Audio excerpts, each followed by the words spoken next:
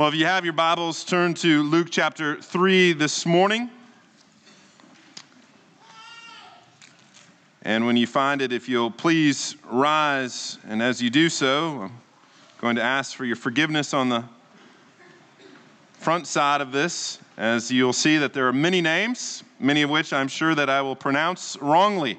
But nevertheless, we will make through it together as we look at God's word to us from Luke chapter 3, beginning in verse 23.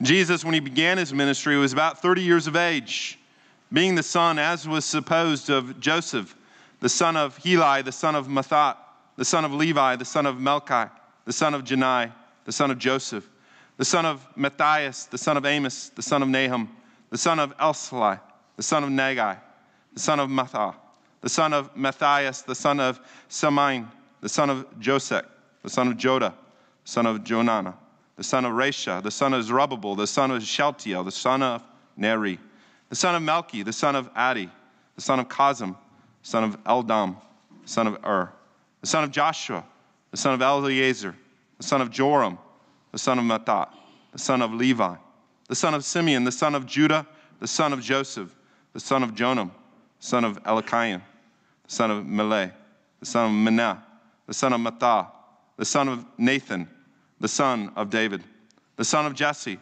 son of Obed, the son of Boaz, son of Salah, the son of Nashon, the son of Amminadab, the son of Dim, the son of Arni, the son of Hezron, the son of Perez, the son of Judah, the son of Jacob, the son of Isaac, the son of Abraham, the son of Terah, the son of Nahor, the son of Serug, the son of Ru, the son of Peleg, son of Eber, the son of Shelah, the son of Canaan, the son of Harphax, the son of Shem, the son of Noah, the son of Lamech, the son of Methuselah, the son of Enoch, the son of Jared, the son of Mahalalel, the son of Canaan, the son of Enos, the son of Seth, the son of Adam, the son of God. Amen. Thus far, the reading of God's holy word. You may be seated. So I mentioned to you a few weeks back, I went home to my parents in northwest Iowa over Thanksgiving, and this was the place that I was born and raised until age 8. And it was the place that my grandparents lived the entirety of their life, and so we made occasional trips, but to be honest, I had not gone back in quite some time. So I had forgotten how connected everyone in that small town truly is, and how everyone knows how everyone else is connected. And so, yes, they can tell you, oh yeah, that's John, he's the son of so-and-so, and he married Jane, and she's the daughter of such and such, and on it goes. And so I often joke with my parents that you need to be careful because the gene pool seems to be getting quite shallow over there in northwest Iowa. And that their favorite game is what I like to call Dutch bingo. That in conversation, they bring up names until there's a name that they both recognize, or better yet, they're both related to. And they go, bingo, I know that person. I'm related to them. That's my fourth cousin. And so when I went back, I had a lady that met me on the Thanksgiving service, and she said, oh, you're David and Marion's son. And I said, that's right. And then she said, oh, and your wife is a Visser, right? And I said, no, that's my brother's wife. To which she was seemingly disappointed, because no doubt she probably wanted to tell me that her mother was the third cousin twice removed or something of that nature.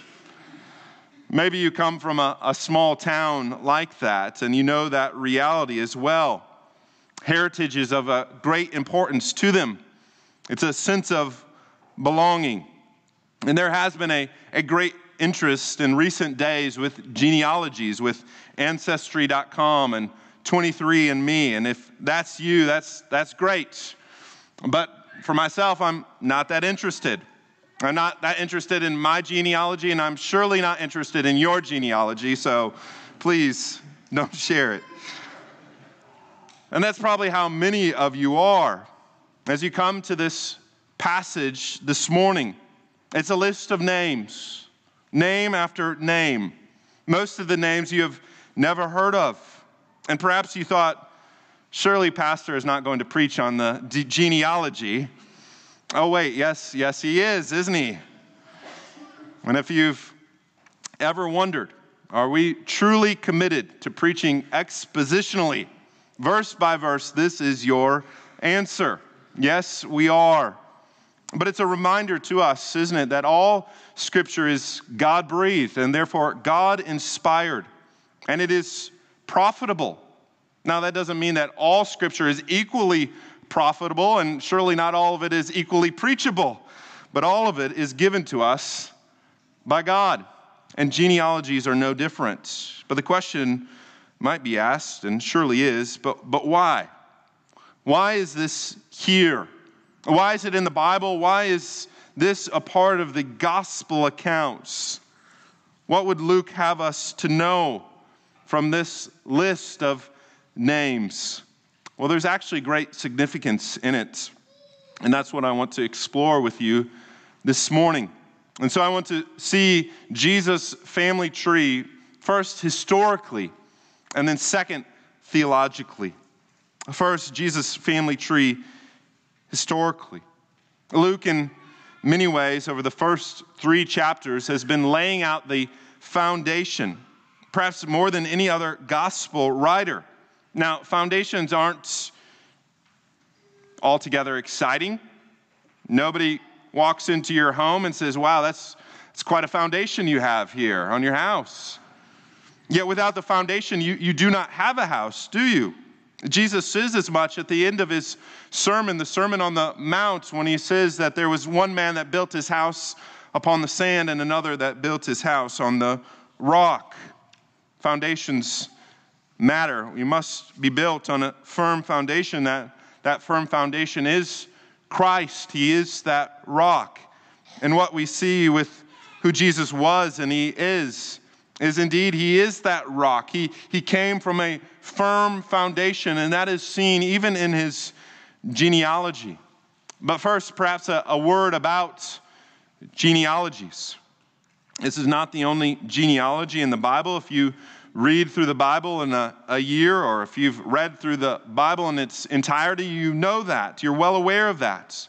And oftentimes, if we're honest, the genealogies are a bit of a struggle. Recently, I read Esau's genealogy. I can't say that I gained a lot of devotional thoughts from that passage, but there it was. And there are about 40 genealogies throughout the Bible, which, when you think about it, takes up a considerable amount of space. Written in a time when writing was costly. It was not written on just scraps of paper with a 10-cent Bic pen. No, it was written on scrolls. And you might think, well, surely these lists of names are not needed. No doubt modern editors would have cut them out because they would say these seemingly do not add to the story. They don't advance the narrative. But God had them to be included. Why? Well, in part, they demonstrate that God values 2 things. Oftentimes, that which we undervalue, especially in our day and age. And the first is order. God is a God of order and not confusion. We joke when we say that the Presbyterians' favorite verse is, let everything be done decently and in order. And that it takes oftentimes a lot of meetings.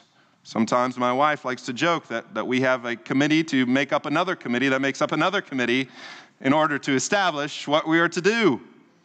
And that's oftentimes the case. But what we see is that order is important in the economy of God. And what genealogies establish is proper order.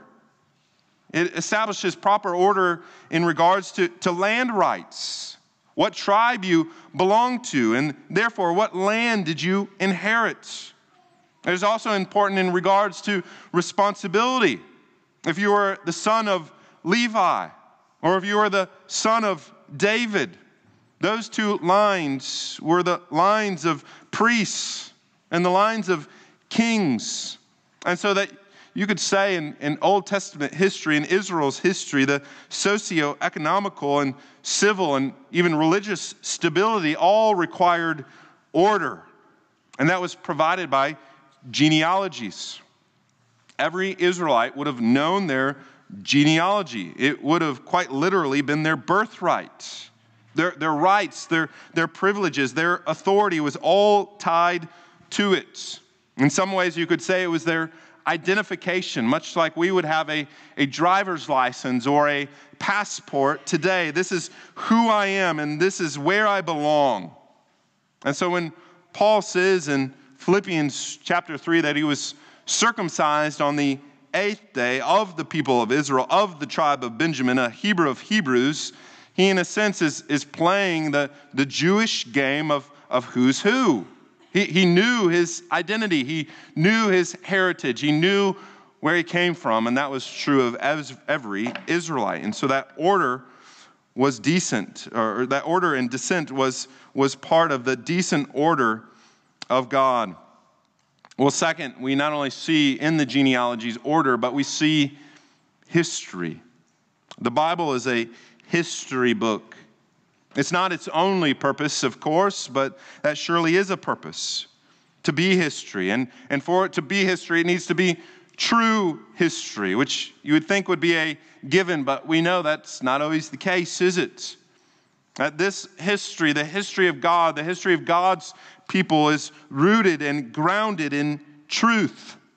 It's historically reliable. That the history of God's people is not a fable or a fairy tale. Rather, it's something that you see playing out over time and in time. And it's taking place through people, through people's lives. How do we know that? Well, we see them listed here, don't we? They're names that can be traced throughout time, throughout history. Now, Luke's intention is not to give every name between Jesus and Adam, because no doubt there are names and generations that are skipped, but you can trace the path. In fact, you can trace the path through different means and different ways. As you remember that Luke is not the only one that has a genealogy, but Matthew begins with a genealogy. And if you compare those two genealogies, there's different names, which many critics of the Bible will point out. And so you might ask this morning, why the discrepancy between Matthew and Luke? Well, some scholars say that Matthew is tracing Joseph's line, and Luke is tracing Mary's line, and that they were both from the line of David, but took different paths to get there. And that would make sense because Luke got most of his material for Luke chapter 1 through 3 from Mary. But others say that Matthew is more concerned with the kingly line of Jesus, and Luke is actually more focused on the bloodline of Jesus. And so both of these arguments have legitimacy. I don't know that we can fully and finally know exactly why it is, but we know that they just weren't coming up with names randomly, that these genealogies were a part of the history of Christ. But like I said, history happens by and through people over a long time, over many, many years and decades and even centuries. That history is not shaped by squirrels and birds and cats and dogs, as much as we may love them and are grateful for them. History happens by people. And God is working out his purpose through people.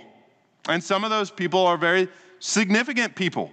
As you read through this list, you probably kind of perked up when you're like, oh, I know that name. Adam and Enoch and Abraham and David and Joseph. But those were few and far between, weren't they? Most on this list, let's admit it, are no names. Yes, they perhaps had funny names, but that is all that you know about them. You don't know who they are. You don't know what they did or what they were able to accomplish or where they lived. There's nothing about them in the scriptures other than their name listed in a genealogy. And so, therefore, from human history perspective, they are forgettable. But what does this genealogy show to us and demonstrate? That they're not forgotten by God. Maybe they're not significant enough to have their history recorded, but God was pleased to use them as a part of his history. In fact, a part of the greatest revelation that he has given to mankind, the birth of his son. Now, did they know it? In part, but not as a whole. And so, in other words, they were living out their lives, and yet God was using them. And that ought to be an encouragement to us. Let's admit it, most of us, if not all of us, will be no names. Remembered by our children, hopefully remembered by our grandchildren, but probably not far beyond that will anybody have recollection of who we are or what we did or where we came from. And perhaps that is a depressing thought to you, but it ought not be. Because if we're living our lives to the glory of God, it's not about us. It never is, and it never will be. It's all for him. It's all done for him. It's all done for the advancement of his name. I heard recently that the number one career choice of elementary children is now to be a YouTuber. Which may be shocking, but I'm sure before that, before the intervention of YouTube, it was for them to be an NBA player or an NFL player or an actor or an actress or the president of the United States. What does that always demonstrate? That human nature wants to be a person of prominence, of notoriety. And yet, are we as the people of God content, living a peaceful and quiet life to the glory of God? If we're given positions of notoriety, then so be it. Or if we're in positions of nothingness, again, would it not be about us, but would it be for him? And we must have that attitude of John the Baptist, that I must decrease, but he must increase. And what we see in part is that this list of names demonstrates that God used these individuals in his history. It's a bit of a cliche, but history is his story, isn't it? It is not ours. And so, therefore, every day that God gives to us belongs to him, and it counts for all of eternity. Now, it may not feel like it. When you are changing diapers, and when you are cleaning floors, and you're dealing with problems or problem people at work. But when you give your life as a living sacrifice, that is always holy and pleasing to God. And God is using you, even if nobody else knows it. And so in part, we can read this 70 plus names on this list and go, that's right. God used Heli and Melchi and Nagai as a part of his history. And he is using us in a similar way as well. Well, second then, we see Jesus' family tree theologically. Just like we desire notoriety, if you have or are or have done genealogies, no doubt you're doing that for a certain reason. And that reason is no doubt to know your history and to know the path, but secretly you're wanting to discover someone of significance, aren't you?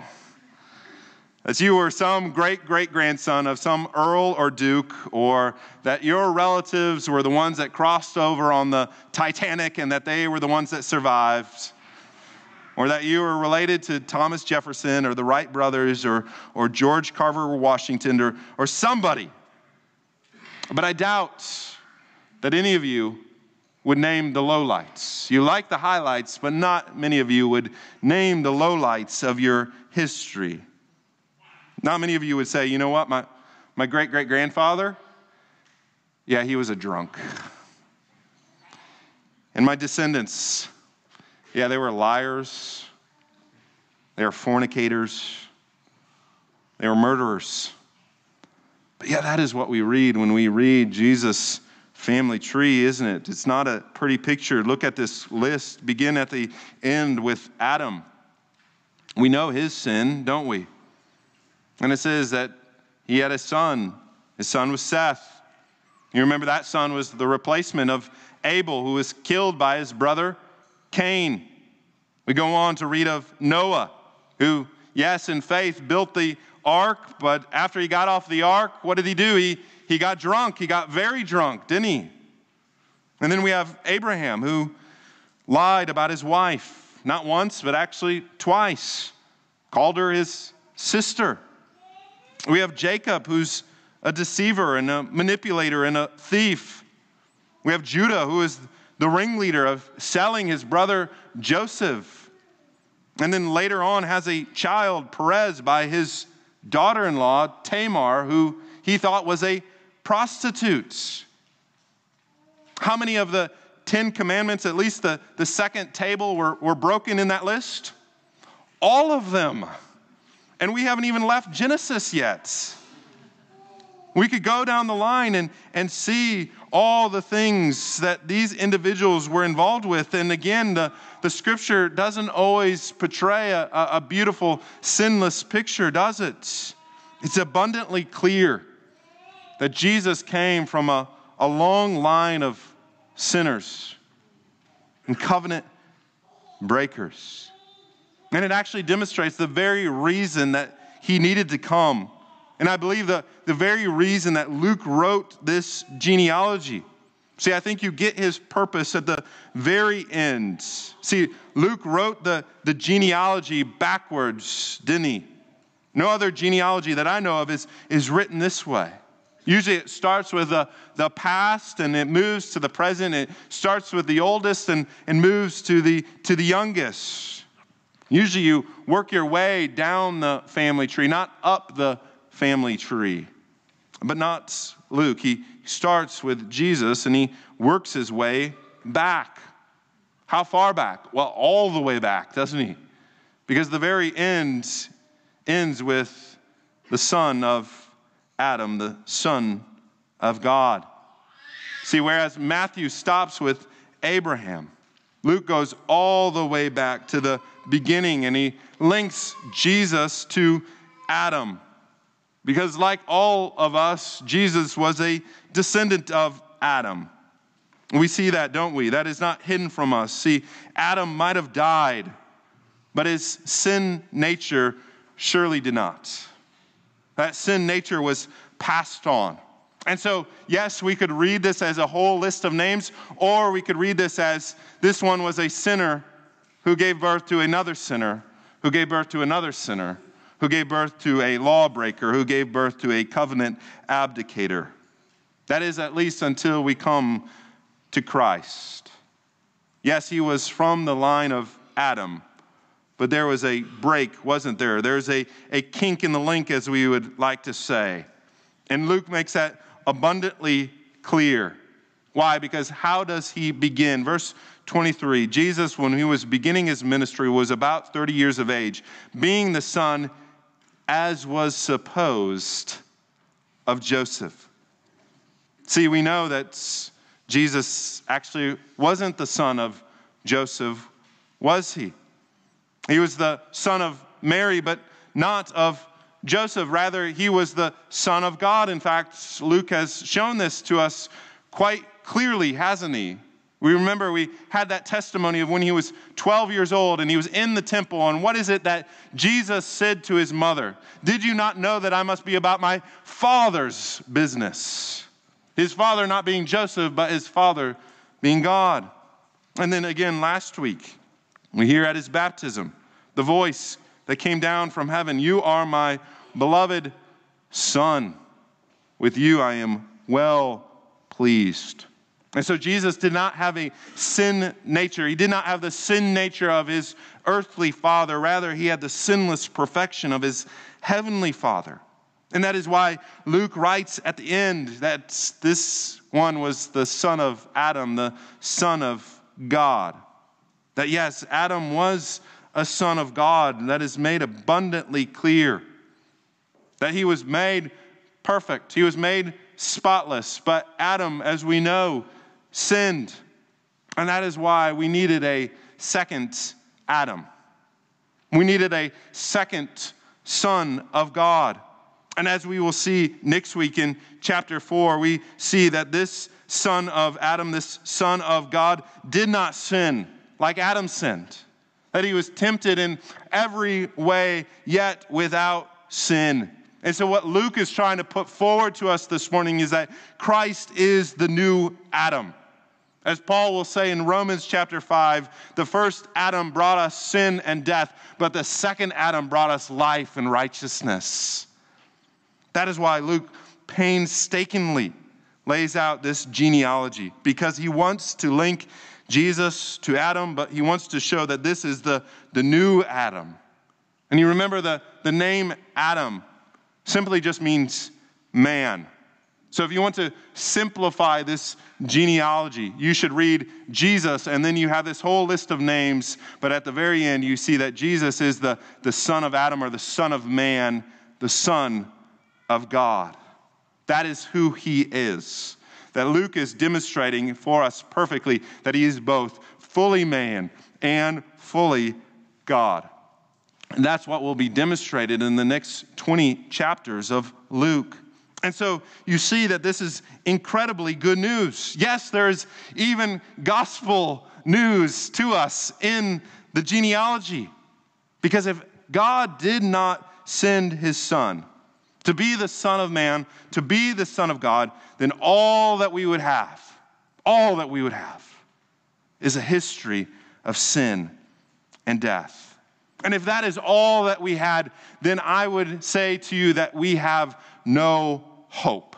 In fact, I would go as far to you as saying, you know what? Stop having kids. Don't pass your sin nature along. Let this poor, miserable place come to an end. Don't pass it along. You're only passing along sin and death. But with Jesus coming, he rewrites history, doesn't he? He gives us a history of life, not of death. He gives us a history of hope and not of despair. That there is truly no hope outside of the gospel.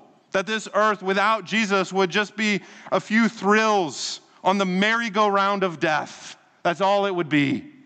But in Jesus, there is true and everlasting hope. In fact, there's life everlasting. If you had to peg me down and ask me, Pastor Joel, what is your favorite verse? I would probably tell you that the entirety of the Bible is all my favorite verses, but there is a particular favorite verse, and that is John 10:10, where Jesus says that the thief, which is Satan himself, comes to steal, kill, and destroy. And you know what? He almost did, didn't he? He almost got away with it. He almost destroyed this earth all the way down and took away any hope that we would have, any hope of life. But Jesus can say, that's what the thief came to do.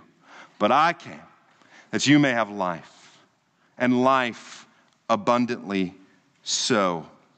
See, if Christ didn't come, all we would be is sons of Adam, sons of the devil, sons of death, and sons of dust.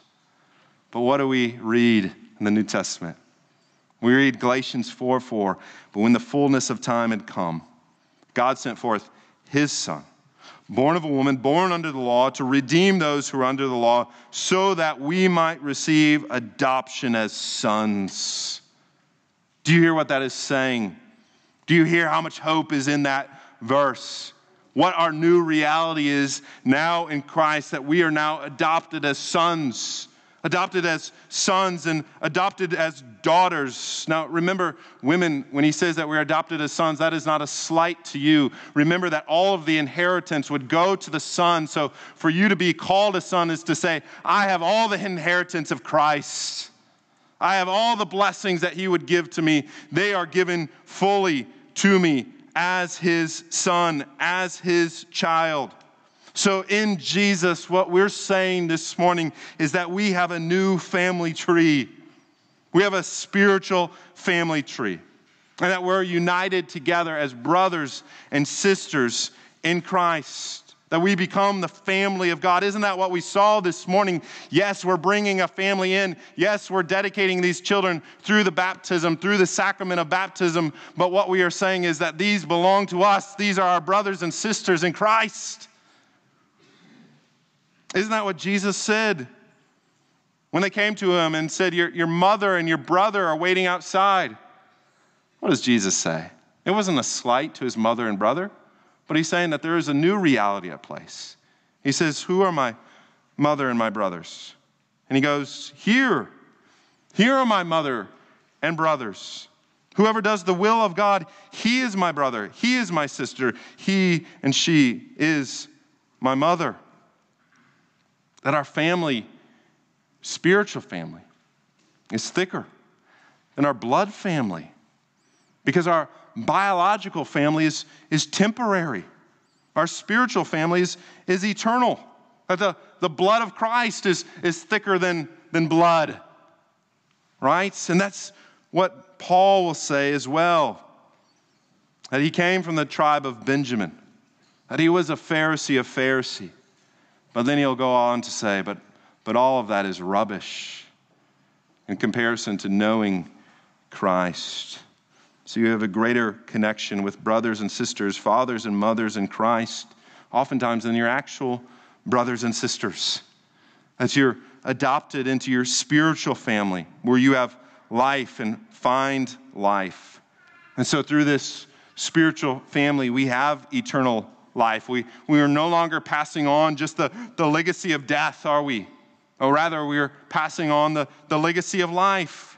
And so we can say with the Apostle Paul in 1 Corinthians 15, death is swallowed up in victory. O death, where is your sting? O death, where is the power of that sin, of the power of the law?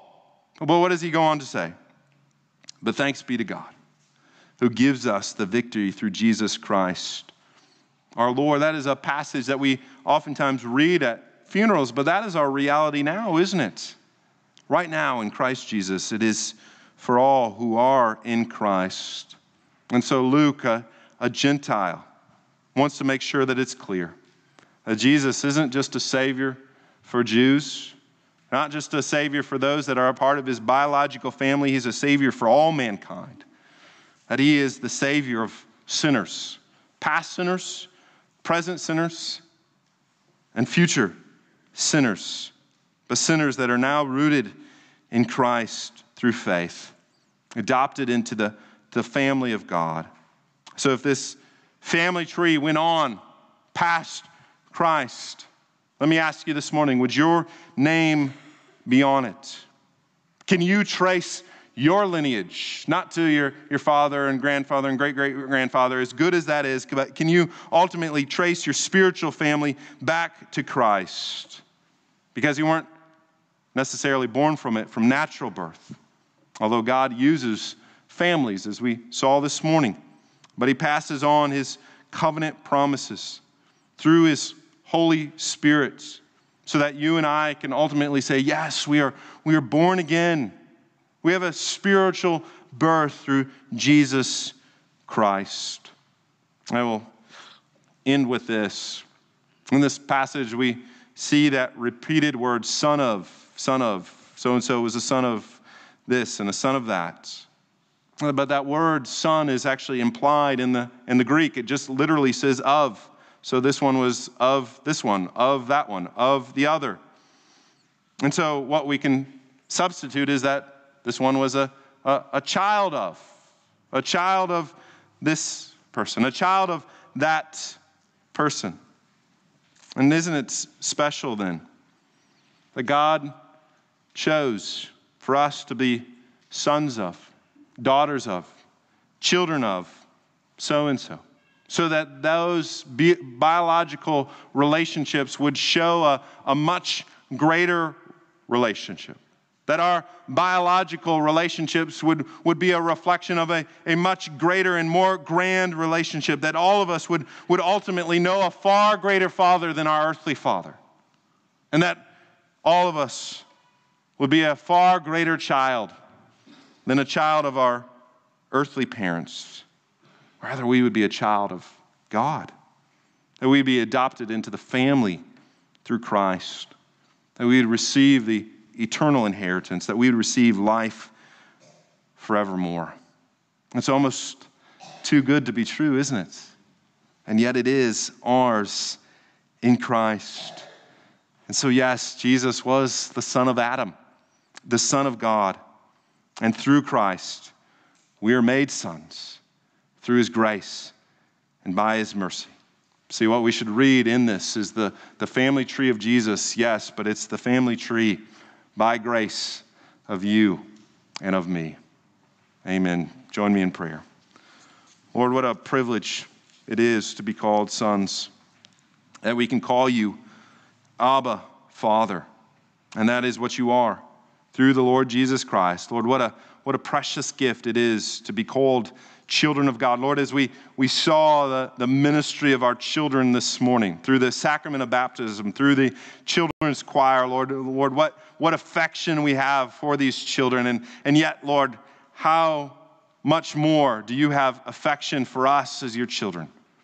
How much more do you love us because you are a perfect Father. You are an infinite Father. And therefore, your infinite love is given to us through the Lord Jesus Christ. Lord, what a privilege, what an honor, what a blessing. And Lord, we've only just begun. This is just a foretaste. The greater days are yet to come when we will truly join together as your completed family of the saints past and present and future that are brought together in the new heavens and the new earth. What a family reunion that will be. And what a blessing it will be for us in Christ. Lord, we thank you this, all in Christ, our Savior's name.